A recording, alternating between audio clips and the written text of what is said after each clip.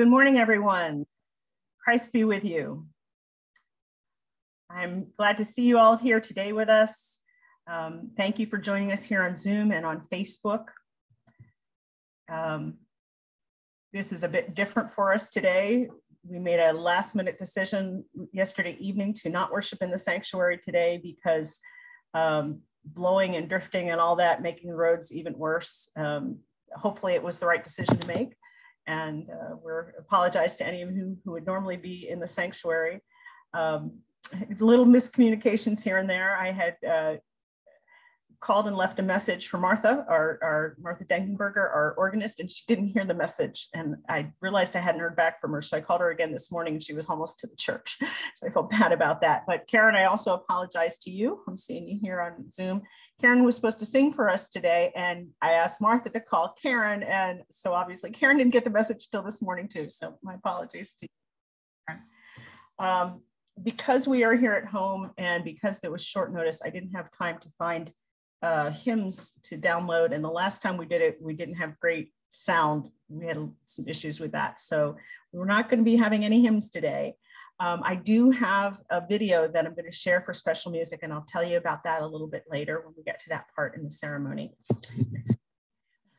in the service, and we'll share that together. I do want to share with you that Joys and Concerns, we have a joy today. We have a birthday today. It is Linda Gardner's birthday. And Linda, any chance you would show yourself and just say a quick hi so people who are watching can see you? You need to unmute yourself too. There she is. Martha's been at my house with cupcakes and grapes. Martha was going to surprise Linda with a coffee hour in her honor, including a whole display of cupcakes to celebrate.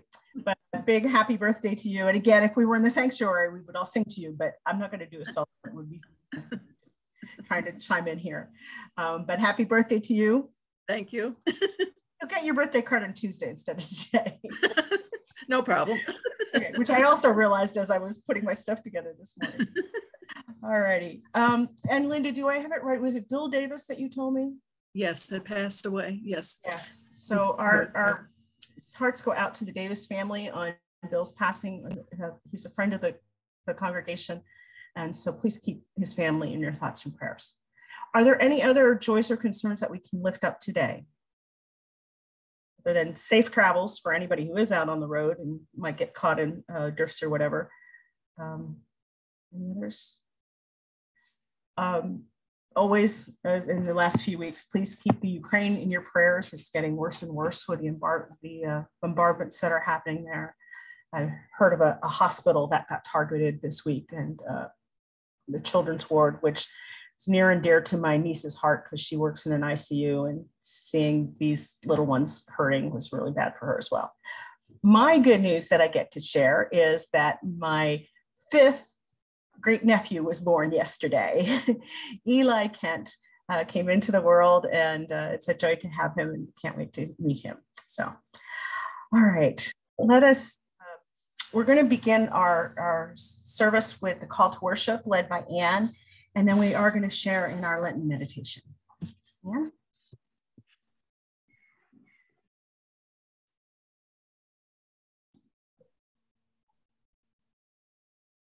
Okay.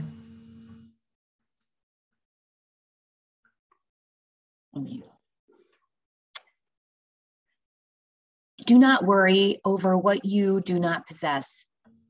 We trust in God. Do not fear that too much may be asked of you. God is with us. Do not be afraid of what the future will bring. God will lead. Only break open your hearts that God may enter in. We open our hearts to God. Come, let us worship God. In the sanctuary, we have 7 candles, 7 purple candles, and a white Christ candle behind them. Unfortunately, I don't have a picture of that. And with our Lenten meditation, Sunday by Sunday, we are extinguishing a candle of the 7. So imagine there are 7 candles, 7 purple candles, and 6 out of the 7 are lit right now. On Sunday morning, a brief space of time, we leave behind the world of home and work and school, the world where we have our list of things to do, activities to participate in, tasks to complete. We come here this morning seeking something else. We come here seeking a shift from the ordinary to the sacred, from doing to being. I invite you to rise. Let go of your list. Recall that it is the season of Lent. Remember the parable of the sower. The sower throws the seed, and where it lands determines if it will grow or not grow. Think of it this way. Think of the season of Lent as the sower, the time when seeds of faith are thrown with special intensity, the time when God calls to us in a low, urgent voice. Listen. Jesus is being drawn to Jerusalem. Where is God calling you? What is God calling you to do? Take a few moments in silence to meditate.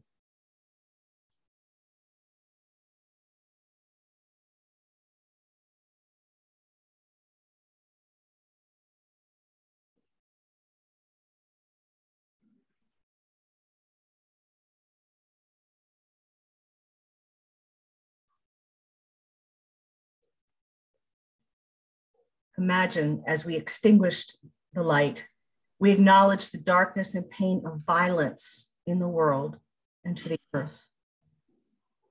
And a second candle is extinguished. Please join me in prayer. Nick? Loving God, as we journey through this holy season of Lent, may we be open to your presence. Give us the strength to make the changes that are needed in our lives and the courage to take on the work of transforming the world. Amen.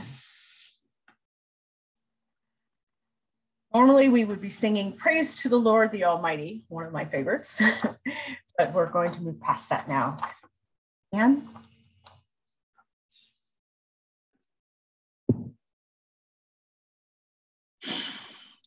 Here is our call to confession.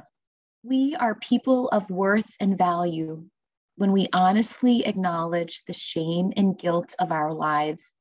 There is a possibility of transformation. May we put our trust in the accepting grace of Christ as we pray together, saying,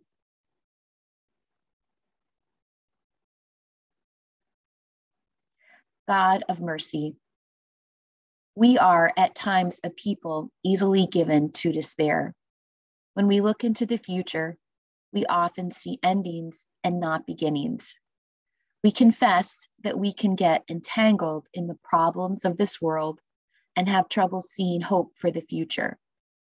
We grow accustomed to sighing, and in our cynicism, we evade your call to new life. Forgive us our lack of faith and restore in us a trust in your power to create new beginnings where we are not able to imagine them. Amen. Would you take a few moments for your own private prayer of confession?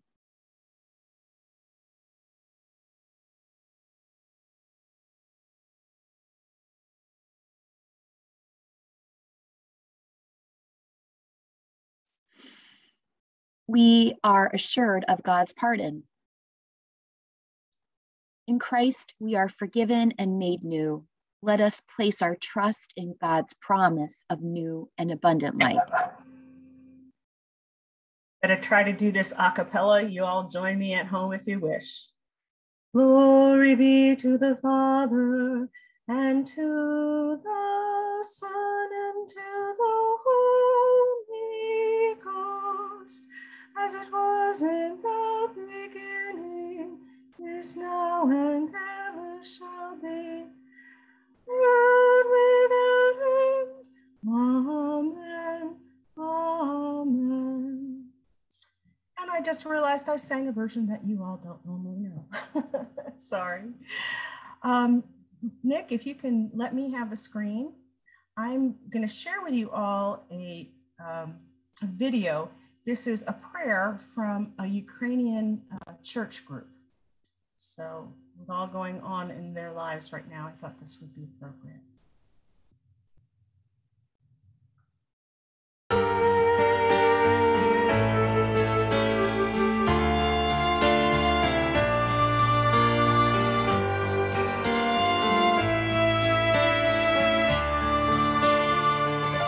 Хвилини печалі, біди чи тривоги,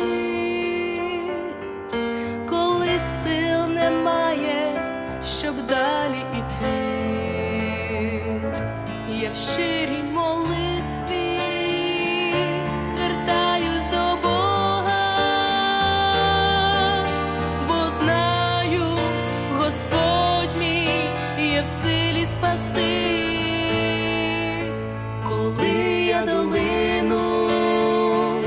Темряви проходжу,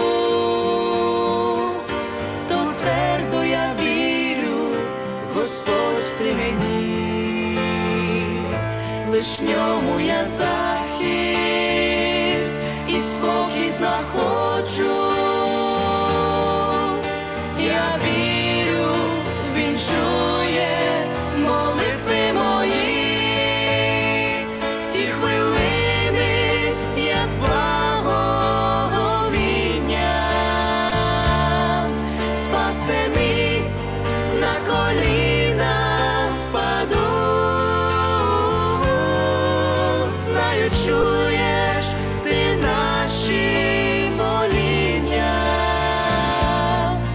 лиш тобі я відраду знайду.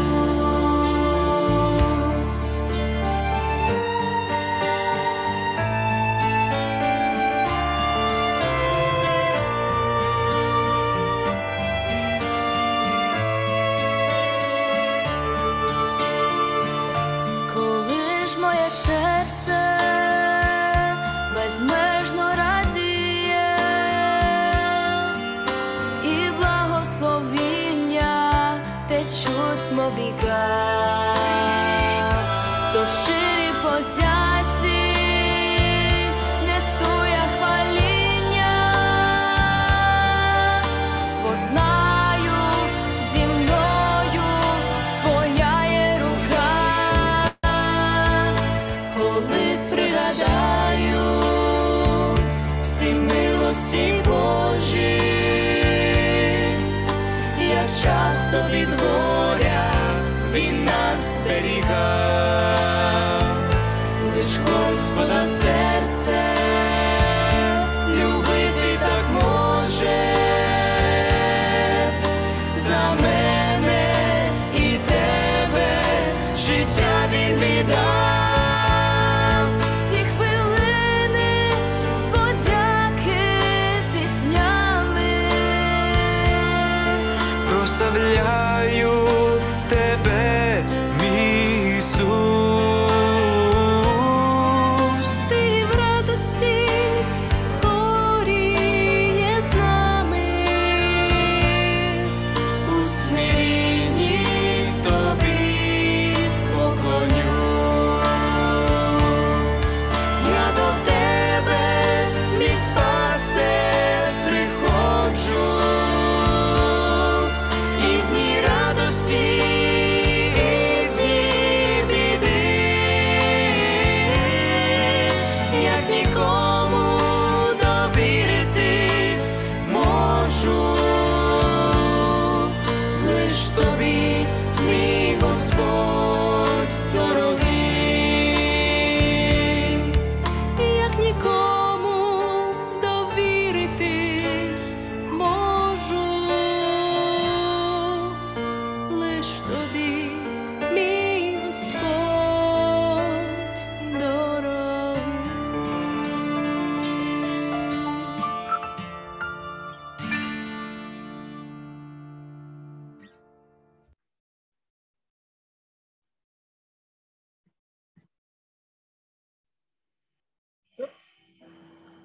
Anne?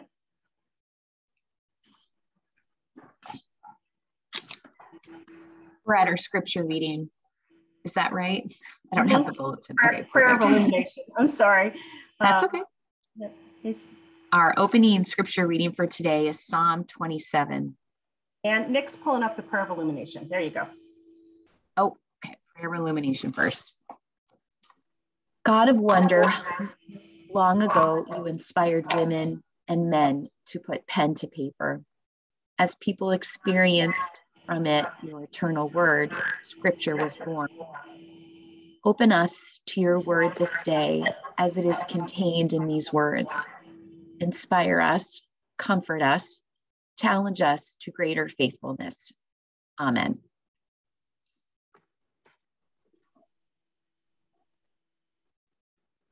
Now scripture. Okay. Psalm 27 is our first scripture reading. The Lord is my light and my salvation. Whom shall I fear? The Lord is the stronghold of my life. Of whom shall I be afraid? When evil men advance against me to devour my flesh, when my enemies and my foes attack me, they will stumble and fall. Though an army besiege me, my heart will not fear. Though war break out against me, even then I will be confident. One thing I ask of the Lord, this is what I seek, that I may dwell in the house of the Lord all the days of my life, to gaze upon the beauty of the Lord and to seek him in his temple. For in the day of trouble, he will keep me safe in his dwelling.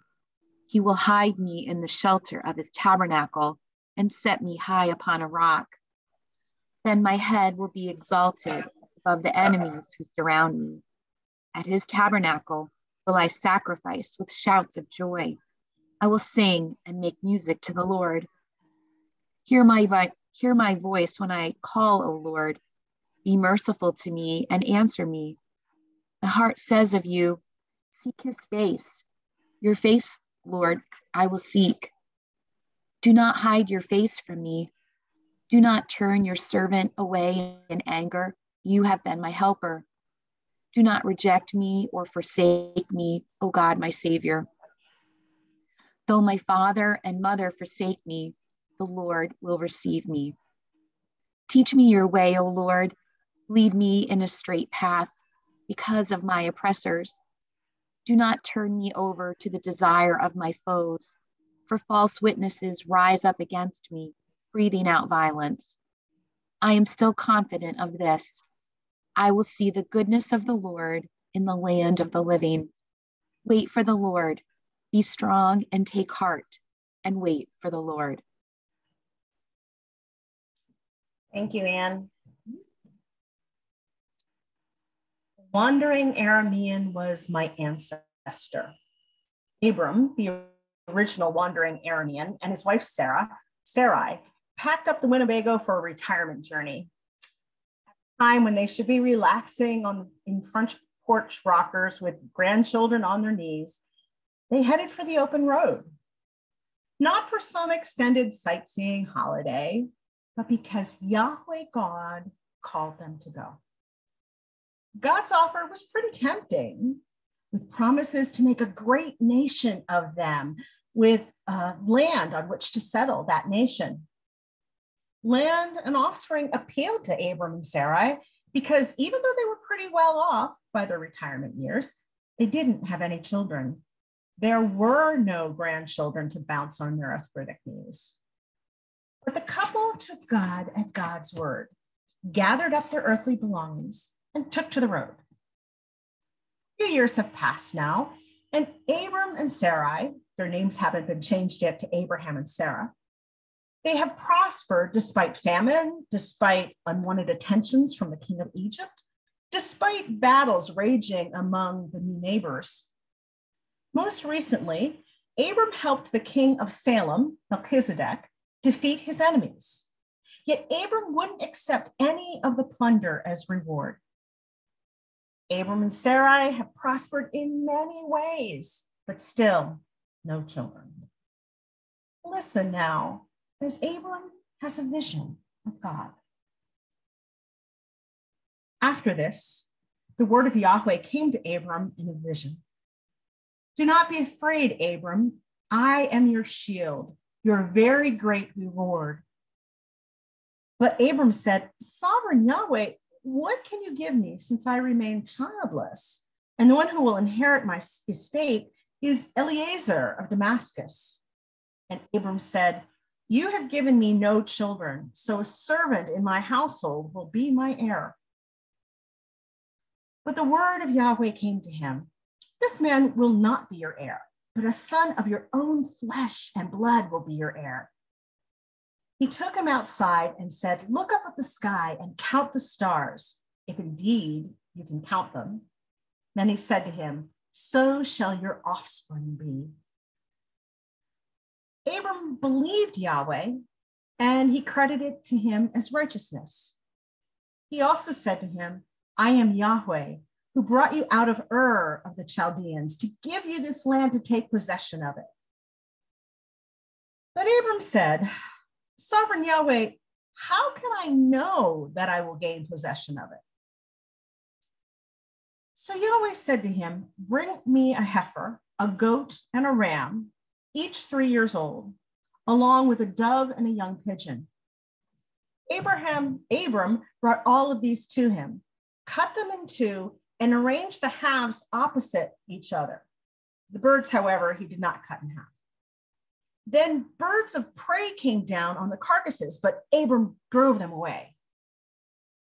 As the sun was setting, Abram fell into a deep sleep, and a thick and dreadful darkness came over him. Then Yahweh said to him, know for certain that, I'm sorry, I'm supposed to read this next part. When the sun had set and darkness had fallen, a smoking fire pot with a blazing torch appeared and passed between the pieces. On that day, Yahweh made a covenant with Abram and said, to your descendants, I will give this land, from the Wadi of Egypt to the great river, the Euphrates. This is the word of the Lord. Thanks be to God. Years, Abram and Sarai longed for a child. In those days, there was no belief in immortality or life after death. When you died, you died. To be immortal then, to be remembered, to live on after you died, required children to tell the story of your life and to live out your legacy on the lands that you owned. When Sarai and Abram were past hope for a future, God comes along with great promises of offspring and land. How wonderful. But more years have passed, and there's still no baby in Sarah's womb. They're waiting and waiting and waiting. What are you waiting for? What do you long for in your present or the future? Retirement or promotion? The warmth and promise of spring? I hear it's going to be in the 60s or 70s this week. Good test results to come from the doctor. That someone special to call you. Those extra pounds to magically disappear. An end to the war in the Ukraine and no more war beyond it. And an end to rising inflation. Maybe these are your worries or what you're waiting for. I am taken back to childhood and remember it being filled with waiting, literally waiting after some activity at school or church for someone to come and pick me up and drive me home. Figuratively, always waiting to be old enough to do whatever neato, nifty thing my older brother and sisters were able to do that I couldn't, like riding the big rides at the amusement park or staying up past 9 p.m., getting to sit in the front seat of the car. Either way, I didn't have a choice but to wait, and there seemed to be lots of it. With all the waiting we do as individuals, waiting in lines, waiting for traffic light, waiting for children or parents or spouses, waiting for tax refunds, what are we waiting for or longing for as a community of faith? Now, this is not meant to be a rhetorical question. If we were in the sanctuary, I'd ask you to call out your answers. So anybody who's here on Zoom, if you want to share something that you are waiting for or longing for or hoping for our church, our community? Unmute yourselves and tell me what it is. Anybody want to share? You're all being quiet and shy. No, okay. Lisa, this is Chris. I'll share. Please. Just the PNC had our first gathering Thursday night, and we're beginning to form and we're beginning to plan to move forward. And that's what I'm looking forward to. Okay, great. What else? Anybody? That was a really good and positive waiting and longing for. Maybe some of your waiting and longing is for like more people in the pews or more people to carry on. I've often heard people say they wish there were more youth and young people in our congregation. Like most churches, we would love all our money issues to be resolved. Maybe you're waiting or longing for somebody else to speak. These longings for our community and for ourselves are all things we are waiting for. And they amount to one thing: the hope for a future, the hope of a good future, the hope that things will work out all right. In this, we're no different than Sarai and Abram, longing for children to be their future. God made a promise to them. When God comes a second time, it's not surprising that Abram protests God's declaration of a reward. Abram's been living out his faith, but he also has his doubts. What good is the reward of land if there are no descendants to live on it? God has promised, but can God's promises be trusted? Abram must have wondered, was he a fool to leave the riches of his home in Haran and Ur, to travel to the sometimes desolate land of the Canaanites? Promises are hard to see when you're uprooted and displaced, and not just by geography. Abram had questions now that God had begun the conversation with this vision. In his willingness to speak his heart before God, Abram speaks for us. We too have our doubts and questions, even as we live out our faith. Abram actually argues with God, as we do. His was no easy acceptance of faith. You know what, though? God is okay with that. There was no lightning bolt to strike Abram dead. No earthquake swallowed him whole. God didn't bellow, "How dare you ask me questions or challenge my decrees?" God is patient. God waits much better than we do, waiting and encouraging Abram and us to come to believe. God gives assurance after assurance. See the stars and count them.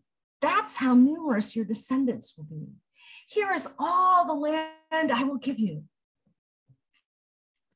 Patient. Yet another, "How do I know this will happen?"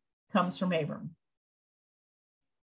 In response to that demand comes this whole covenant ritual with the animals and the smoking pot.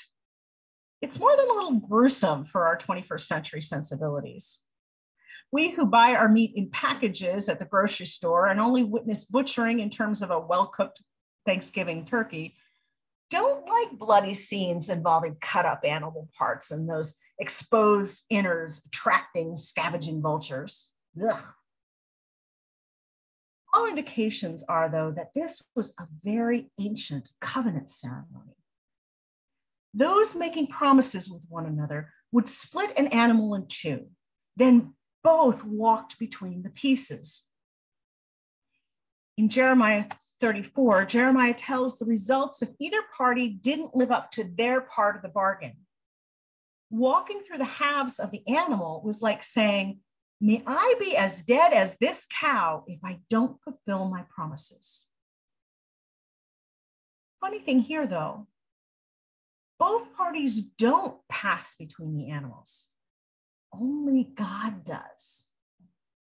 God's the one making all the promises, first in words and now in actions. God is putting God's self on the line. God deeply enters into the covenant to such a depth that God even allows for an experience of suffering and death. God places all of God's self into this relationship with Abram and his family. God's promises may move through dark and complex times, like the 400 years of Abram's children being slaves in Egypt. But God's promises are enduring, everlasting. Down through time, God gives even more promises, new promises, adding more shape to the future. There's the giving of Torah to the Israelites. There are royal promises to David and his descendants. And there's the promise of God's Son. Through the incarnation of Jesus into the world, God once again puts God's self on the line, being willing to go through the depths of suffering and death in order to bring us into relationship with God, in order to shape a future for all believers to come. Friends, one of the faith issues we have to grapple with is that God's promises came with a cost. Instead of animals split open on the ground, we have Christ on the cross. Just as with the covenant with Abram, God takes on all the requirements and the cost of that covenant. Because of a life lived, a cross, and an empty tomb, we have the assurance of a future in God's hands. A good future, a future with hope. Things will work out all right, even if they don't work out the way we imagine or want. See, we know this promise maker. We know that God can be trusted. The present may feel exhausted and barren, but God can give us visions to surprise our old realities. Walter Brueggemann says of Abram that he came to a moment of belief when he permitted God to not be a hypothesis about the future, but the voice around which his life was organized. Faith is about living in the delay, actively waiting on God's promises and living as if they've already been fulfilled, or they have. Psalm 27 ends, "Wait for the Lord. I believe we shall see the goodness of God in the land of the living." Wait for God, friends. Be strong and let your hearts take courage. Wait for God. Amen. If we were singing, we would be singing an old hymn from the red hymnal, "God Will Take Care of You." And I'm just going to read the first verse and refrain. "Be not dismayed whate'er betide, God will take care of you. Beneath his wings of love abide, God will take care of you. God will take care of you through every day or all the way. He will take care of you. God will take care of you." If you screen share, please, let us join together in our affirmation of faith, which comes from the brief statement of faith of the PCUSA.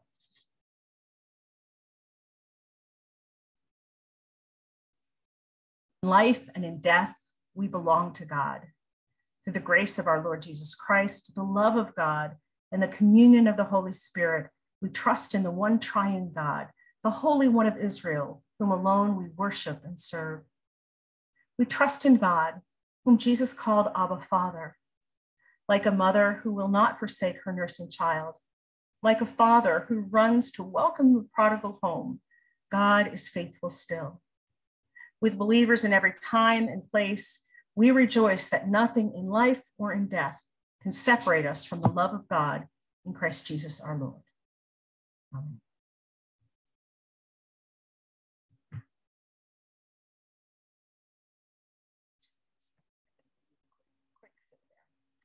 Please join your hearts with me now in prayer. God, our God, you have called us to be a people on the move, traveling light, dying to live, ready to lose ourselves for the sake of the world. You have called us to be a people with a purpose, traveling without a map, traveling to where we are led, sustained by your Spirit, committed to the gospel for the hope of the world. You have called us, your people, to be the church, but we are a church with problems, too strong for the weak, too staid for the young, too respectable for the poor, too divided for mission, too devoted to our buildings, too obsessed with our own lives to think of the lives of others, too unsure of our message to speak to the world. God, move us on our journey from where we are to where you want us to go. Open our eyes on the way to the people of different cultures, continents, and countries who can bring color to our lives. Take us on our journey from where we are to what you want us to be, so that we become a community where all are welcomed and no one is excluded. All are valued and no one is made to feel inadequate. All are forgiven and no one is ashamed to belong. All are encouraged and no one is too hurt to come among us. Lead us on our journey from who we are to who you want us to be, so that patience is built into us, kindness is assumed in us, gentleness is a part of us, compassion flows from us, truth is second nature to us, and the commitment of love is part of us. Let us gladly go on the journey towards Easter, the journey toward death and resurrection. Let us journey in the peace and power of the Spirit. God in community, holy and one, gather our hearts now as we gather our voices to pray as Jesus taught us, saying, Our Father, who art in heaven, hallowed be thy name. Thy kingdom come, thy will be done on earth as it is in heaven. Give us this day our daily bread, and forgive us our debts as we forgive our debtors. And lead us not into temptation, but deliver us from evil. For thine is the kingdom and the power and the glory forever. Amen.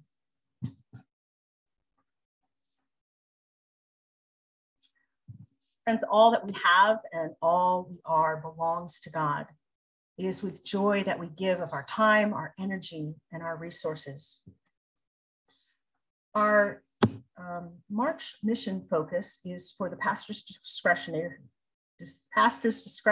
Fund and for local needs, all of which help people in times of hardship and emergency, whether it be food, gas, rent, heat, however we can be of assistance both within the congregation and in the community.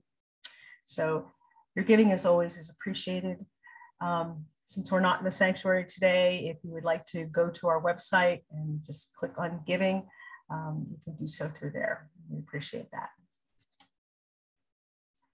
Please join your hearts with me in our prayer of dedication. Oh God, our light that keeps us safe, how good and kind you are. Today, we bring to you our thanks for the many ways in which you bless us. We give our offerings of money and share our many gifts to help build your realm on earth. Amen. Closing hymn is another old favorite from the Red Hymnal, The Solid Rock. My hope was built on nothing less than Jesus' blood and righteousness.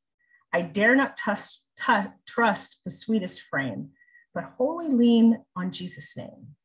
On Christ the solid rock I stand, all other ground is sinking sand. All other ground is sinking sand. Now, friends, our benediction. May love shape its own eternal ritual in you. May covenant hone its own home in you. May stardust reveal the ancient promise in you. And may the God of that love, that covenant, and that stardust show you the gift you are to the world. Amen and amen. Thank you for joining here on Zoom and on Facebook today. We will be back in the sanctuary next week, God willing. don't imagine that the weather is going to be any problem then. Thank you all, and God bless.